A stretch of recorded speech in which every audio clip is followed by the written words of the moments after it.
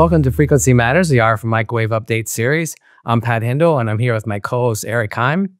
In this episode, we're going to cover our November 5G and IoT themed issue. And this issue has a special focus section on IoT that's carved out as an ebook, so you can download that separately. And the cover features a good one. It's MEMS inside CMOS technology, makes RF MEMS a reality for RF front ends by Nuisance in the UK. And this company has done something very interesting. They've added a MEMS process to the back end of standard CMOS process so they can realize integrated circuits with both technologies.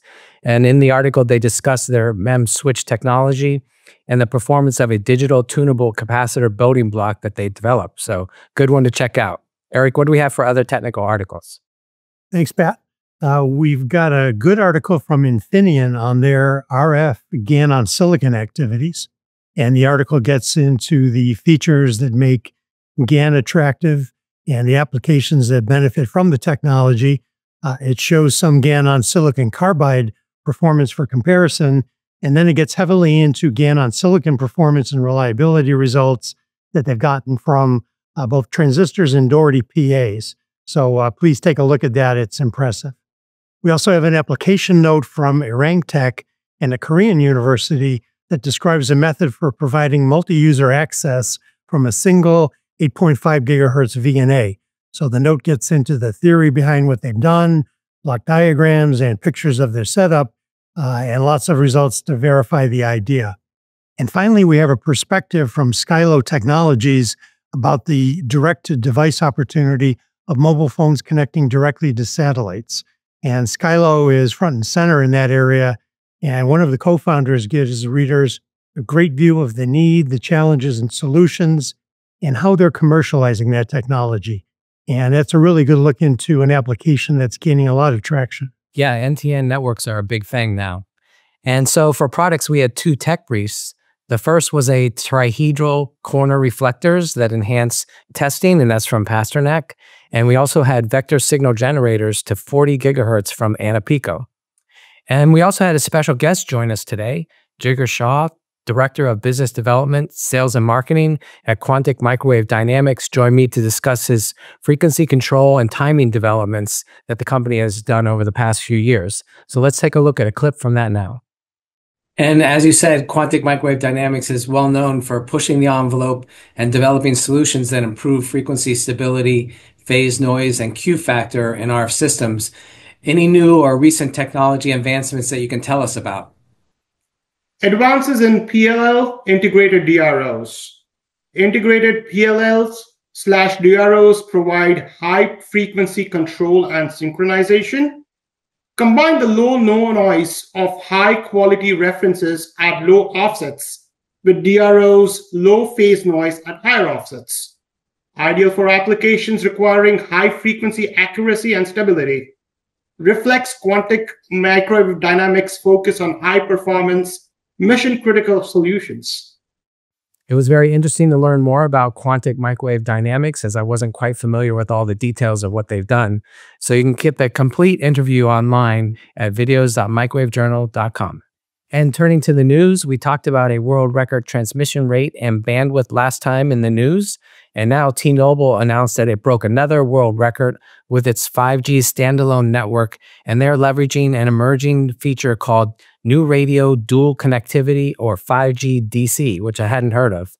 With the 5G DC, the Un-carrier was able to massively increase uplink throughput and capacity, and they were able to reach peak speeds of 2.2 gigabits per second, and demonstrates the technology's potential to create serious efficiencies on how data is transferred from devices to the network. The 5G DC enables the Un-carrier to aggregate 2.5 gigahertz and the millimeter wave spectrum, and this allows for a boost to the uplink throughput and capacity. And in the test, T-Mobile was able to allocate 60% of the millimeter wave radio resources for the uplink, when previous cases were only allowing 20%.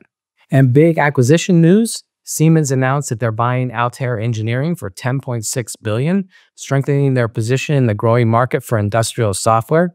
Siemens had already acquired Mentor back in the 2016-2017 timeframe for $4.5 billion, so they've really been making a statement in this area. And so there's been a ton of software simulation consolidation this year. And so to review some of the RF side, CST was acquired by Dassault Systems back in 2016. And oddly enough, Renesas, a semiconductor company, acquired Altium this year for $5.9 billion. Cadence acquired AWI Software from NI in the 2019-2020 timeframe and Beta Simulation for $1.2 billion earlier this year. Keysight acquired Eggplant Automation Software in 2020, but really nothing in the RF space. And by far the biggest deal this year, which happened, was Synopsys acquired Ansys for $35 billion. So a lot going on this year in the software consolidation area. Eric, what did you see in the news? Well, in light of all the performance-related announcements that we're getting, it's not surprising that packaging is becoming more important to the industry. ID TechX released a report on advanced semiconductor packaging, and if the report is as long and thorough as the press release, it'll be worth a read. And the report explores the latest innovations in semiconductor packaging technology. It covers key technical trends, analyzes the value chain, and evaluates major players and provides detailed market forecasts. And the press release doesn't get into forecasts, but it does give some information about the trends and players, so that looks interesting. And amplifying on the direct-to-device perspective that I mentioned earlier, Apple is committing over $1 billion more to its existing satellite provider, Globalstar, in order to have it expand its ground network and add more satellites for iPhone messaging. And it's been 2 years now since they launched the emergency SOS via satellite with the iPhone 14. And in that time, Apple is now expanding features and infrastructure. And this announcement reflects that. And in addition to funding a new satellite constellation with this funding, Apple has now taken a 20% stake in Globalstar. And turning to events, we have our new technologies driving military radar online panel that has Case by Honeywell, Mercury Systems, Rohde & Schwartz, Altair, and Fortify as panelists. So it's a great mix of companies, covering all aspects of the subject. By the time you watch this, you'll probably have to catch it on demand. It's in our events section on the Microwave Journal website.